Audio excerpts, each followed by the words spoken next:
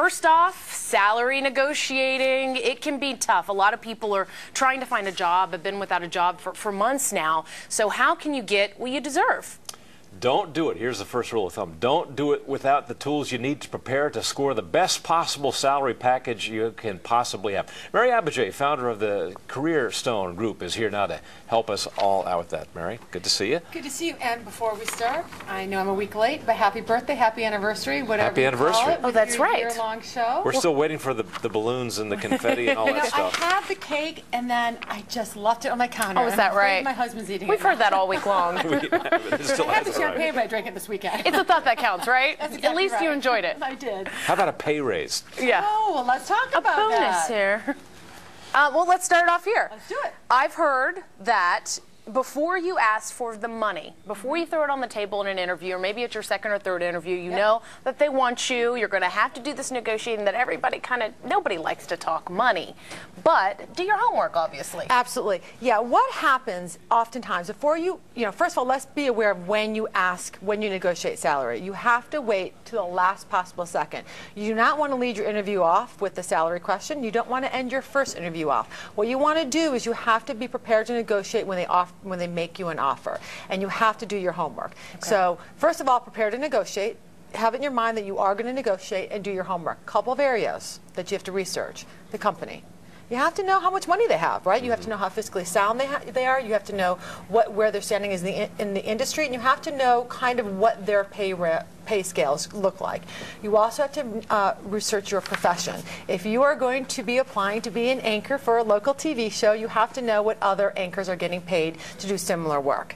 And then you also thirdly have to be able to research your value. What value do you bring, Natasha? Not just the profession, but what do you bring to that job? Show yourself off. Show the positives. That's exactly right. Now, I've heard it said that if you are in a salary negotiation and the prospective employer asks you, how much money do you make right now? Oh, I hate that question. Evade.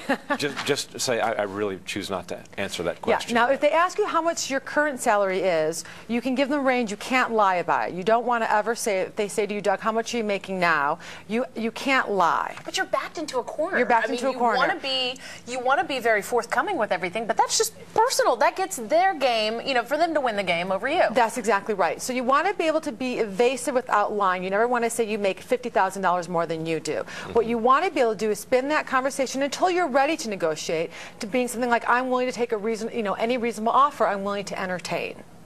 And that's a good enough answer right there? For that, it Turn depends it on back where you on are them. in the process. That Now, sends the signal that you're not going to answer this question in the depth that they want to hear. Right, and so or you could say, I'm confident I'm within your range. But what you want to do is you really want to push this conversation off until you know they want you. Do you think that could put people off at all if they're trying to hire and you're throwing the game back Absolutely on not. Employers know that they have to negotiate. Okay. And it also depends on the level of the job.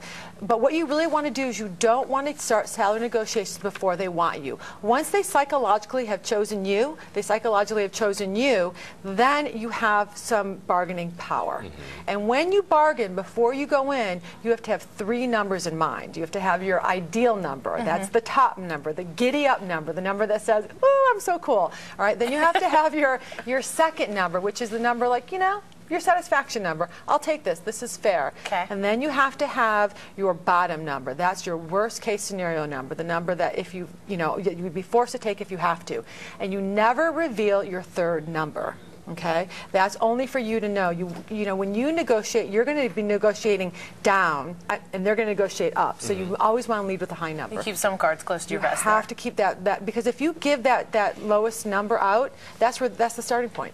When to know to actually talk about the money. Yeah. They need to bring it up first. It's always best. He who brings it up first. You just walk in. By the way. A little bit of power. So you really want them to bring it up first as much as possible. You really want them to make you an offer first. Because then here's what's going to happen. So let's say we're in negotiation. I've already decided I want you, Doug. Okay. I'm like, okay, so we really would love you for this job. We think you're perfect. And you say, make me an offer. And I say, okay, well, what would you like? And you say, I'll entertain any reasonable offer. Really push it. And they say, I'm going to give you X amount of money. My response to that would be, I'm going to go home and think about that Exactly. overnight. What you want to do in the moment is be silent, repeat the number back, X.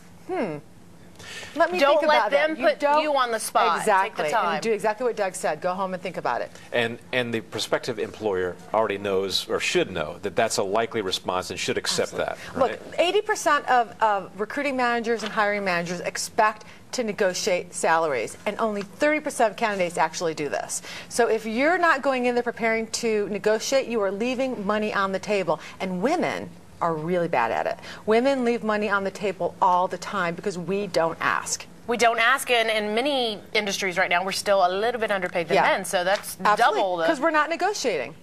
What are some of the mistakes that you see that a lot of people think, no, this is the way to do it? They bring it up too soon.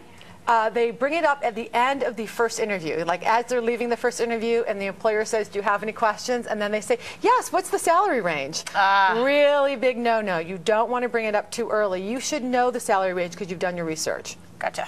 The other mistake people make a lot, and women do this a lot, is they say, here's why I need this money. I have a family to feed. I have, grad school debts. Your employer doesn't care why you need the money. And that really weakens your position. It's not going to help. It's not going to help. It's only going to hurt. My credit card bills It's going to hurt really you high, because they're going to think that you're financially irresponsible, and they're going to think that all you care about is the money.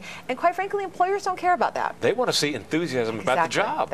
Yes, and they also want to know what pain of theirs you're going to relieve. So when you are negotiating, make sure when you're talking about your value, you're really zeroed in on what the pain is for them for not having someone in that job. Real quickly, how much does having another job in the pocket, another job offer, help you out? Huge. It absolutely does. It's huge. I mean, being able to negotiate and leverage, being able to leverage another job in your negotiation is really, really powerful. And you have to be prepared. Like, if you're going to say that to somebody, I have another offer, can you meet it or exceed it? Then you have to be prepared for them to say yes or no and to walk away. But it absolutely is the key leverage point. They know that maybe you're not as desperate, that this isn't your be-all and end-all. That you're wanted, that you're a wanted quantity. And people like to back winners. So if they think someone else thinks you're a winner, then they're going to want you all the more. Gotcha. Mary Abbajay. Thank you, ma'am. Good luck to everybody.